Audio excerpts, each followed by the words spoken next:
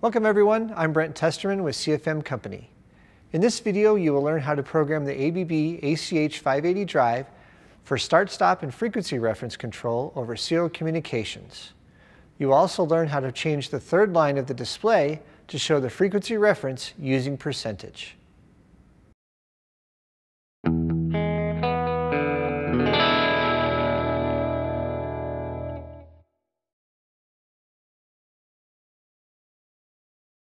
Depending on the building automation control sequence, the start-stop command, frequency reference, and status can be either hardwired, sent over serial communications, or a combination of both.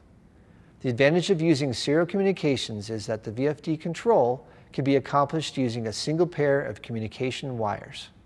The ACH580 includes the following standard embedded field bus protocols: Modbus RTU, BACnet MSTP, Johnson N2, and GP1, a Siemens FLN compatible protocol. Additional protocols are available with the installation of an optional field bus adapter, FBA. Field bus adapters are available for DeviceNet, LawnWorks, Profibus DP, BACnet IP, Ethernet IP, and Modbus. Note: instructions to program a field bus adapter, FBA, are similar to the programming shown in this video. This video will focus only on the programming required for the embedded field bus. Depending on the model of ACH580 drive, the serial communications wires are landed at different locations. For drives without an Eclipse bypass, such as a base drive or a drive with a package disconnect, the wires for serial communications are landed on the EFB terminals of the drive. For drives that include an Eclipse bypass, such as a box-style enclosure or a vertical-style enclosure, the wires for serial communications are landed on the horizontal terminal strip of the bypass control unit, RBCU. For full details on how to program the drive for BACnet MSTP, see the link to our videos: Program BACnet MSTP in the ACH580 and Program BACnet in the Eclipse bypass.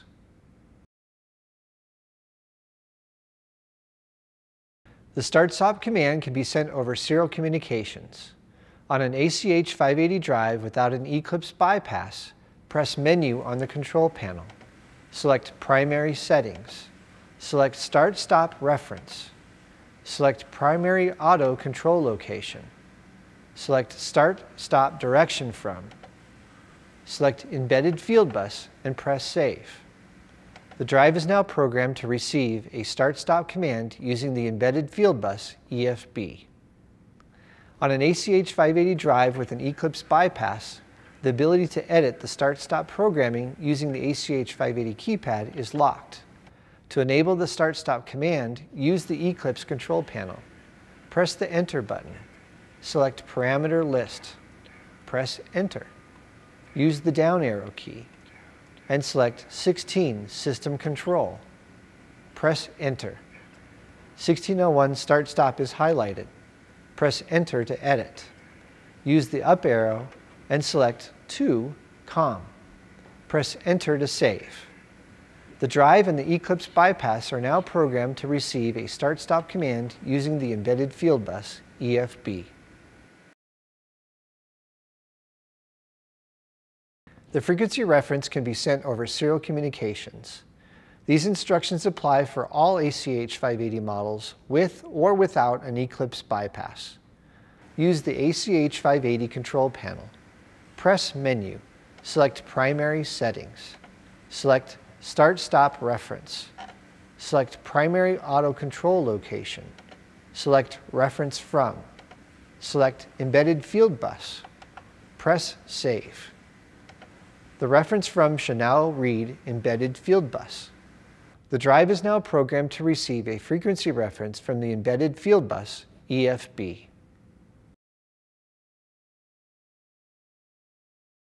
When the frequency reference is sent over serial communications, the third line of the display needs to be edited to show the reference value.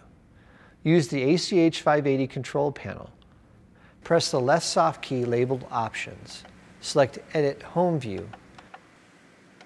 Use the down arrow and highlight the third line, AI1 Actual Value. Press Edit. The display slot menu will appear. At parameter, press Edit. Other is shown. Press Select. Use the down arrow and navigate to Group 28 Frequency Reference Chain. Press Select. Use the up arrow and navigate to parameter 28.92 Frequency Ref Act 3. Press Select. The display will return to the Display Slot menu. Use the down arrow. The display style should read numeric. Press the down arrow again. The display decimals is highlighted. Press Edit. Use the down arrow to change the value to 1. Press Save. The screen returns to the Display Slot menu. Press the down arrow. Display name is highlighted and reads Frequency Ref Act 3. This is the correct name. Press the down arrow. Min is highlighted. Press Edit. Use the arrow keys to adjust this value to 0 Hz.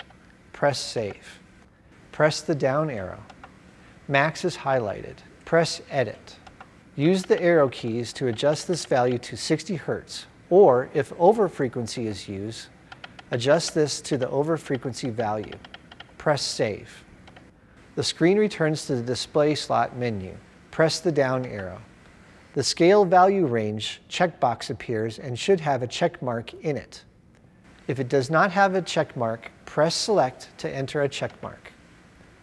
Press the down arrow 3 times. The display unit should be highlighted. Press Edit. Use the left arrow to delete the Z. Use the left arrow again to delete the H. Press the up arrow. The character selector will appear in the upper right corner of the screen. Press the right arrow 3 times to select the symbols. Press the down arrow to select the % sign. Press Save. The screen returns to the Display Slot menu. Press the up arrow twice. The Display Min As is highlighted and should read 0. This is the correct value. Press the down arrow. The Display Max As is highlighted. Press Edit. Use the arrow keys and change this value to read 100%. Press Save. Now press Done and press Done again. The third line of the display should now read Frequency Ref Act 3 with a % sign on the left and a 0.0 on the right.